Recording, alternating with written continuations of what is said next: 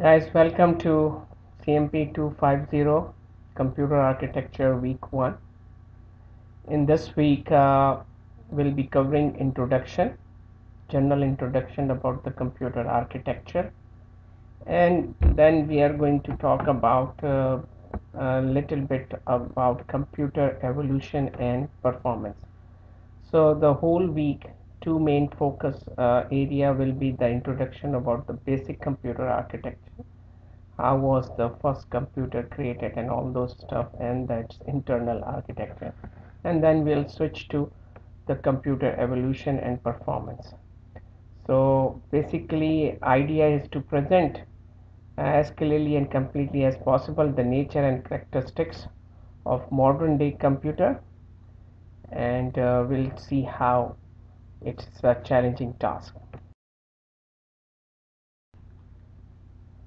So let's talk about introduction of the computer architectures, basics of computer architecture, and then little bit of early designs of computer architectures.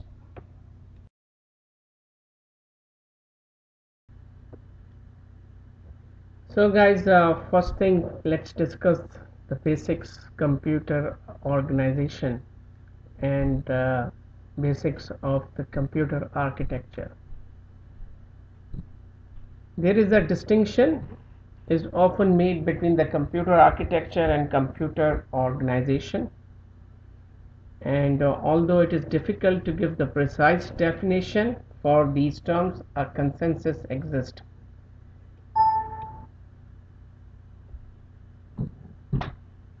Computer architecture basically refer to those attributes of a system visible to the programmer, or putting in another way, those attributes that have a direct impact on the logical execution of the program.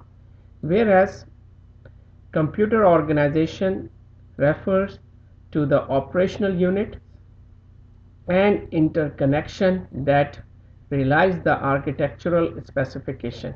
For example, architectural attributes will include the instruction sets, the numbers of the bits used to represent various data, I/O mechanism, and technique for addressing memory. Organizational attributes includes those hardware details transparent to programmer, such as control signals and interfaces.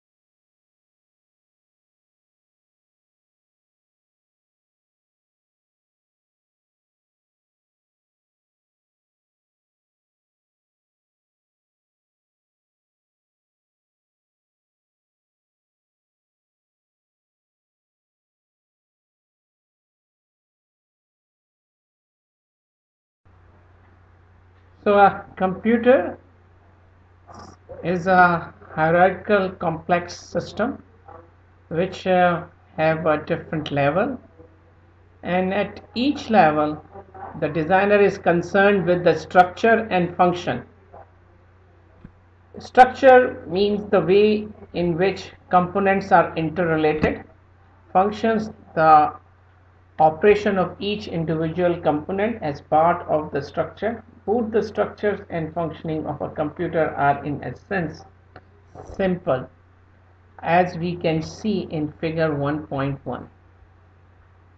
Basically, this figure depicts the basic function that a computer can perform. So in general, there are only four functions.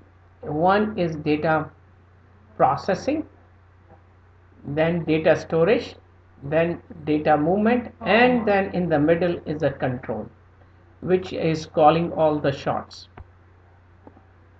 The computer, of course, must be able to process the data. The data may take a wide variety of forms, and range of processing requirement is broad. However, we shall see that there are only a few fundamental methods or types of storage of types of data processing.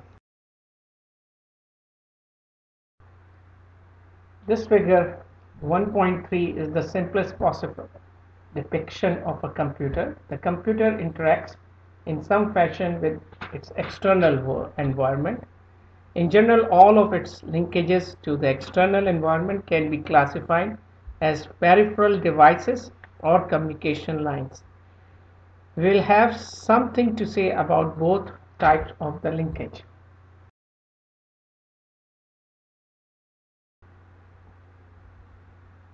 But of greater concern in this discussion or in this course is the internal structure of the computer itself, which we can see in this figure 1.4. There are four main structural components: central processing unit, CPU, main memory, and I/O, and the last system interconnections.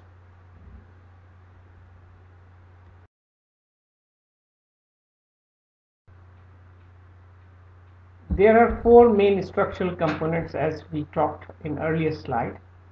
Central processing unit controls the operation of the computer and performs its data processing function, often simply referred to as processor. Main memory stores the data. I/O moves the data between the computer and its external environment, whereas the system interconnection, some mechanism that provide for communication among CPU, main memory, and I/O. A commonly example of system interconnection is by means of system bus, consisting of a number of conducting wires to which all of other components are attached.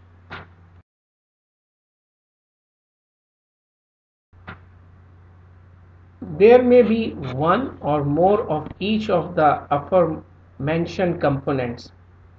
Traditionally, there has been just a single processor. In recent years, there has been increasing use of multiple processors in a single computer. Some design issues relating to multiple processor crop ups and are discussed later on during this course. Each of these components will be examined in the next coming weeks. However, for our purposes, the most interesting and in some ways the most complex component is the CPU. Its major structural components are control unit, which is brain of the brain, and which is the one who controls the operation of the CPU, as a matter of fact, and in return hence the computer. Then there is the arithmetic logic unit, ALU, performs the computer data processing functions like addition, subtraction, different division, multiplication, and logical operation like AND, OR, which you guys must be familiar in your earlier courses, Boolean algebra. Then there are registers, which provides internal storage for the CPU. And then in the last there is a CPU interconnection, and it is basically a mechanism that's provide for communication among the control unit, ALU, and registers.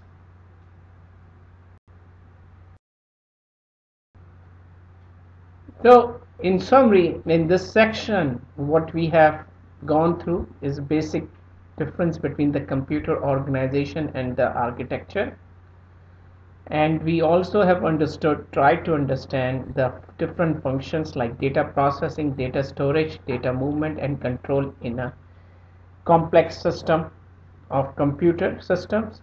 And then structure of a typical computer like CPU, main memory, I/O, and system interconnections components.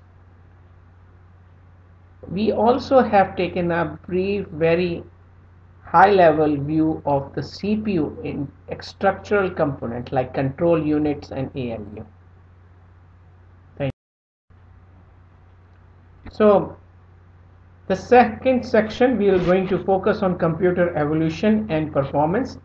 Here we are going to talk a brief history of computer, how they have evolved over the last more than 50-60 years, more than 60 years as a matter of fact. And we are also going to talk about the brief history of itself, and then some of the issues relating to the performance and how there usually the designers try to create the balance between the utilization of computer resources.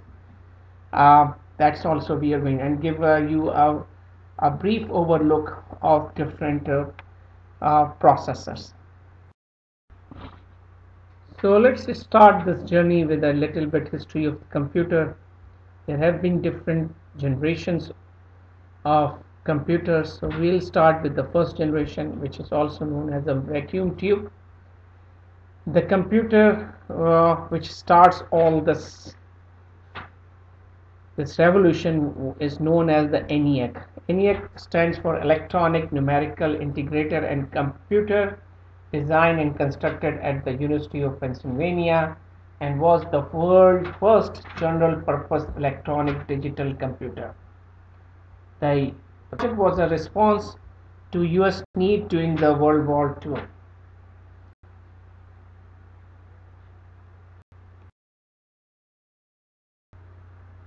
The task of entering and altering the programs in the case of ENIAC was extremely tedious. So there was another idea which was pop up during this maintenance era of ENIAC, was that how can we have a stored program computer, and this concept was basically it was taken forward by von Neumann in 1946 and his colleagues. They started the designing of the new stored program computers, which is also referred as IAS, and we'll be talking in details on the next coming slides. This figure is basically shows the structure of machine designed by von Neumann and his team, which is also known as the IAS. It's a very small machine as compared to the ENIAC. There are four main components in this machine. One is known as the main memory, which stores both data and instructions. Then ALU, which is known as arithmetic logical units capable of operating on binary data. Then there is a control unit which interprets the instruction in memory and causes them to be executed.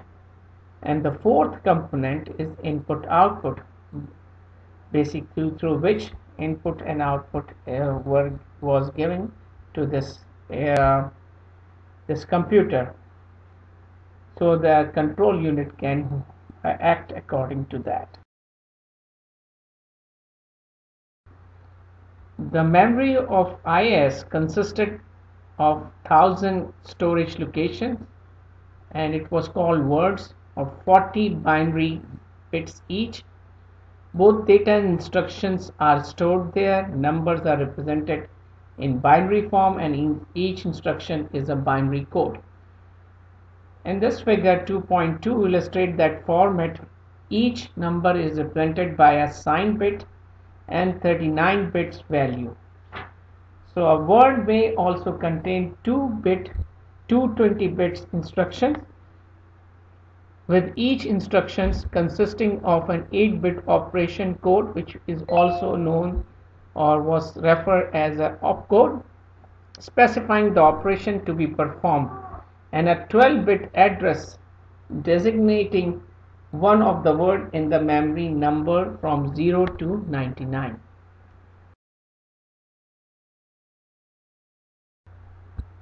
So the control unit operates the IS by fetching instructions from memory and executing them one at a time. This figure 2.3 basically reveals that both the control unit and ALU contain storage locations which were referred to as registers. So if we look at it carefully in this figure, we'll see uh, five different kind of register. One is known as the MBR, which is memory buffer register, contains the word to be stored in a memory or sent to the IO unit, or is used to receive a word from memory or from the IO unit. So anything going inside of a memory has to be stored here first and then will be stored subsequently into a specific location, or anything coming out of the memory will also come first to MBR. Then there is the MAR, which is a memory address register, which basically specified the address in the memory of the word to be written from or read into the MBR. So this is the pointer in the memory basically from where the word needs to be fetched or to be written. Then the next register is IR, which is instruction register. This contains the 8-bit opcode according to IS structure instruction, and this 8 bits is basically the code or the set of instructions to be executed by that control unit. IBR is basically an instruction buffer register. It's employed as a temporary the right hand instruction from a word in a memory, and PC is basically a pointer to keep track where are we on the execution of the program. So it's contained the address of the next instruction pair to be fetched from the memory. So students, I need your special attention on this slide. This is the one of the most important slide of the whole course. If you understand this slide, the later understanding that even the complex architecture, which we are going to discuss later on in the next weeks, will become very easy for you to understand. So I need a little bit of your attention. The IS operates by repeatedly performing instruction cycle, which is depicted in the form of flow chart in the figure 2.4. Each instruction cycle consists of two sub-cycles. So there are basically first half is showing you the fetch cycle, the later half of the slide is showing you the execution cycle. So what happened in the fetch cycle? The opcode of the next instruction is loaded into IR, which is the instruction register, and the address portion is loaded into MAR, which is memory address register, a pointer to the memory where the instruction need to be fetched from. This instruction, which is basically is taken from the IBR instruction buffer register, and it can be obtained from memory by loading a word into the memory buffer register, and then down to IBR, which is instruction buffer register, IR instruction register, and MAR memory address register. If you do remember, the opcode in this machine is only of 8 bits. Once the opcode is in the instruction register, the execution cycle starts. So execution cycle will only start once the opcode is in the IR. The moment the execution cycle start, control circuitry, which are the different kind of pulses or interprets the opcodes and execute the instruction by sending out appropriate control signal to cause the data to be moved on or an operation to be performed by the ALU according to the opcode. So in figure 2.4 we can see several examples of instructions execution by the control unit. Please note that each operation requires several steps. Some of these quite elaborate. The multiplication operation required 39 sub-operations for each bit position except that of a signed bit.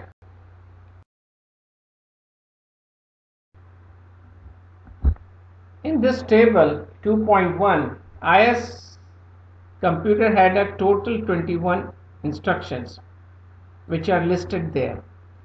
If you see it, the different instructions have been grouped together into different categories.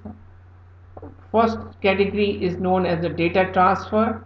It moves basically the data between memory and ALU register or others to ALU registers. Then we have unconditional branch. Normally the control unit execute instructions in sequence from memory, and this sequence can be changed by a branch instruction which facilitates repetitive operations. Then the third category of instruction set is conditional branch. The branch can be made dependent on a condition, thus allowing decision points. The next category is arithmetic. Here are the operations performed by ALU, arithmetic logic unit, and the last, not the least, is the address modifier. This category of instruction basically permits addresses to be computed in the ALU and then inserted into the instruction stored in memory. This allows the program consideration. This allows a program considerable addressing flexibility. So these are the typical instructions with a symbolic symbolic names attached to them, and we also refer to them as opcodes, and then the symbolic representation of those opcodes, and then there is a respective description. Table 2.2 basically illustrates different kind of computer generations. We know them as of now, and it has become widely acceptable to classify computer into generations based on the fundamental technology employed, as we can see in this table. For example, generation number one is from 1946 to 57, where vacuum tubes were used, and typical speeds of operation per second was 40,000. And then in generation number 4, basically the real revolution started at the generation number 3, where we have the small and medium scale integration started. So we have those semiconductor coming into the play at that time, and the speed went to 1 million per operation per second. Then later on we have LSI coming into, and at the stage of the generation number 4, and then later on generation number 6 is ultra light scale integration, which is much greater than the previous generation's capacity, and so far and so on. So let's talk about a very important law, which is known as the Moore's law. Moore was basically one of the co-founder of Intel, and what he observed that the number of transistors that could be put on a single chip was doubling every year, and correctly predicting that this pace would continue in the near future. So basically, he said that after every 18 months, the pace, the speed will be double. That was his Moore's, and it has been still very valid. to some extent.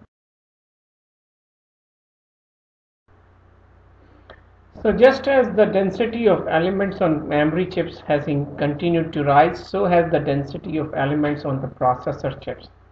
So as the time went on, more and more elements were placed on each chip, so that fewer and fewer chips were needed to construct a single computer processor. And that was the beginning of basically a breakthrough in this computer field, and that breakthrough really happened in 1971 when Intel developed a processor 4004. The 4004 was the first chip to contain all the components of a CPU on a single chip, and so was a microprocessor was born. So major milestone in the history of computers.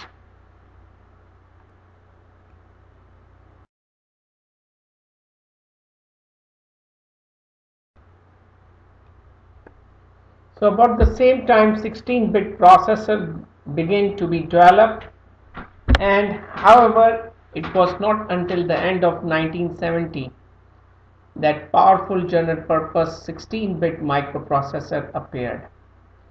One of these was very famous processor 8086, and it was another milestone achieved. The next step is the trend occurs in 1981 when both Bell and HP came up and developed a 32-bit single chip processor. Intel introduced its own 32-bit 386 in 1985, as we can see in the table 2.6.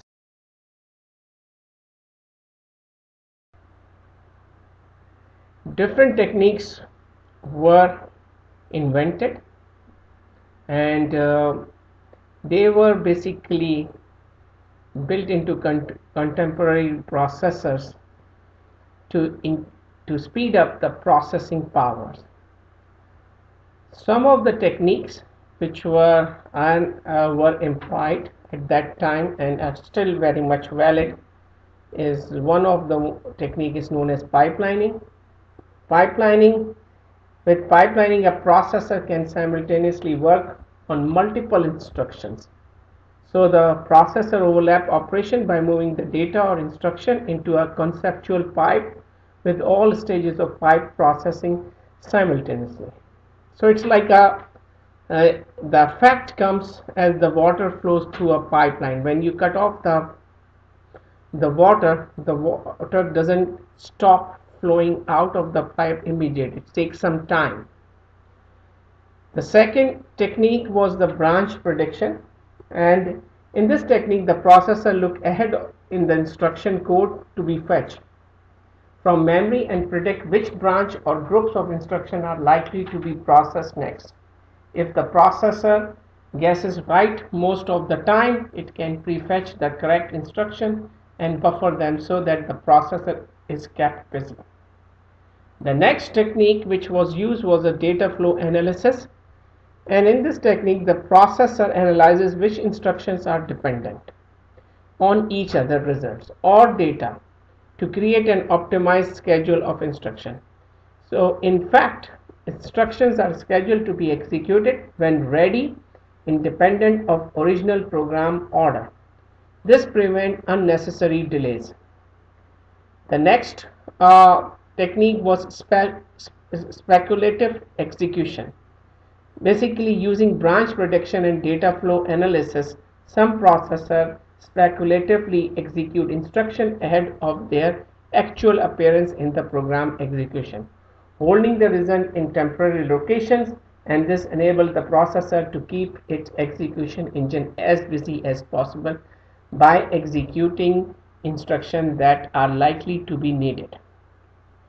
These and other sophisticated techniques are made necessary by the sheer power of the processor.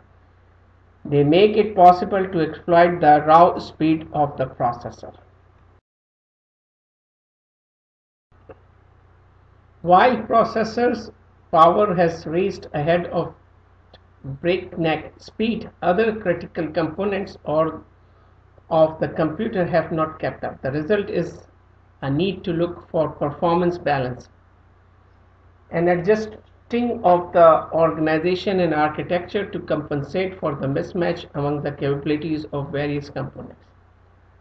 Now, where is the problem created by such mismatches more critical than an interface between the processor and the main memory? While processor speeds have grown rapidly, the speed with which data can be transferred between main memory and the processor has lagged badly. So, to reduce the frequency of memory access by increasing the by incorporating increasing complexity and efficient cache structure between the processor and the main memory was one of the solution. So, organization and the architectures were adjusted to compensate for mismatch among the capabilities of various components.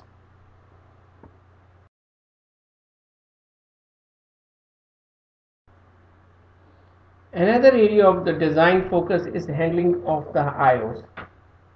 As computer becomes faster and more capable, more sophisticated applications are developed that support the use of peripheral with intensive IO demands.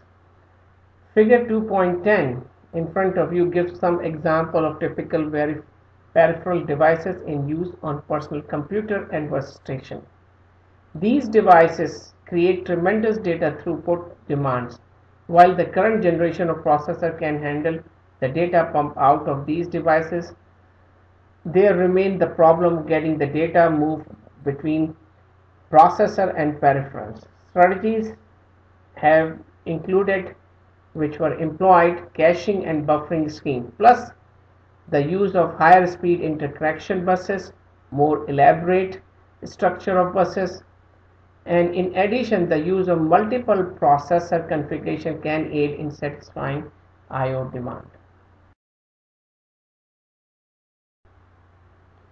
As designers wrestle with the challenge of balancing power processor performance with that of the main memory and other computer component, the need to increase processor speed remains. There are three approaches to achieving increased processor speed. Increase hardware speed of the processor. That means fundamentally doing shrinking logic gate size, more gates packed, and propagation time for signal reduced. The second, increase the size and speed of caches, so dedicating part of the processor chips. Then the third is the changing the processor organization and architecture to increase the effective speed of instruction execution.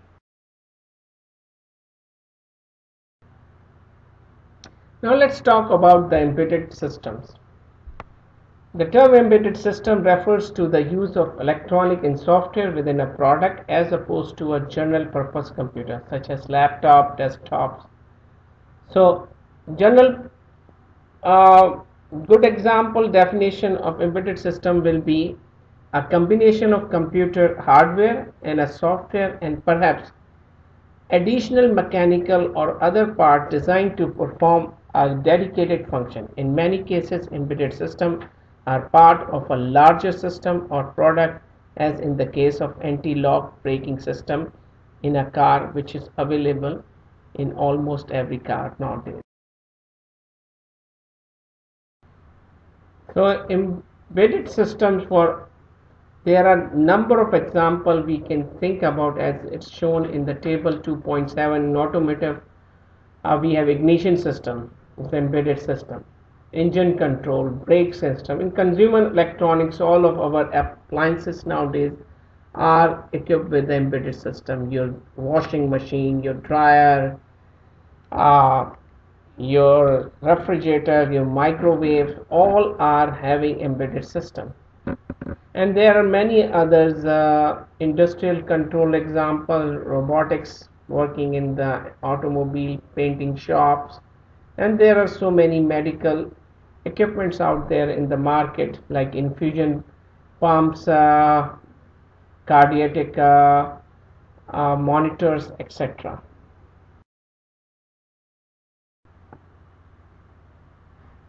In a computer system, operations performed by a processor, such as fetching, instruction, decoding, performing arithmetic operation, and so on, are governed by a system clock, which is basically a lifeline of the computer system. Typically, all operations begin with the pulse of the clock. Thus, at the most fundamental level, the speed of the processor is dictated by the pulse frequency produced by the clock, usually measured in cycle per second or hertz. So typically, clock signals are generated by a quartz crystal, which we can see in this slide, which generates a constant signal wave while power is applied. This wave is converted into digital voltage pulse stream that is provided in a constant flow to the processor circuitry. And so, for example, a 1 gigahertz processor receives 1 billion pulse per second.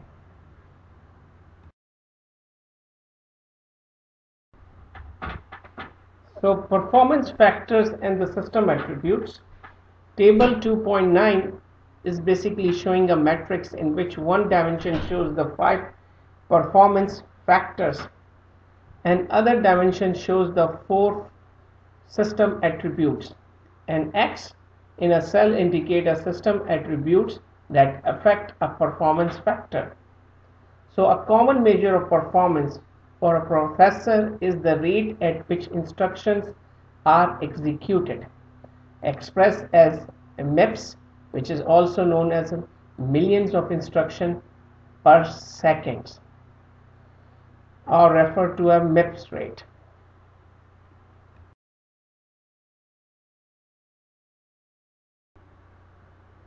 When considering system performance, computer system designers look for ways to improve performance by improving into technology or change in design.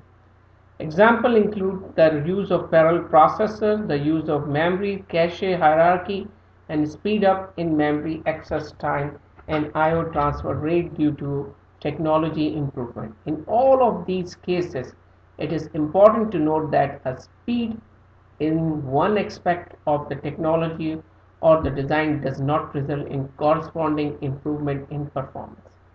This limitation is essentially expressed by Amdahl's law. Amdahl's law was first proposed by Amdahl and deals with the potential speed up of a program using multiple processors compared to a single processor.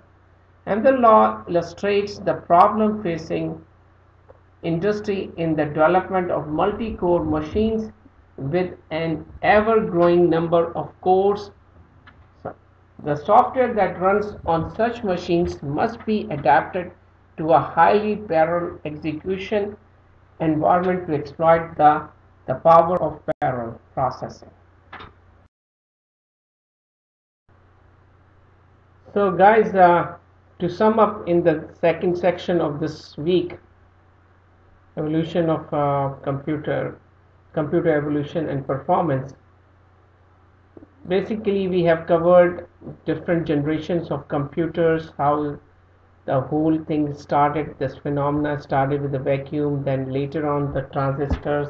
Third generation is known when the integrated circuit came into the picture, and then we talked about detail about the performance design issues, the different issues with the microprocessor speeds, and then what are the things which were adaptive techniques used to improve the microprocessor speed, and then the balancing, performance balancing with the rest of the components, that because as the IO components are very slow even today. Then we also talk about the chip organization and how those techniques could be used to organize the chip, so we can get much faster and efficient execution of the codes. Then the concepts of multi-core came into the picture, and then we also talk about the embedded systems, and the performance assessments, how the clock speeds and instruction per second are executed.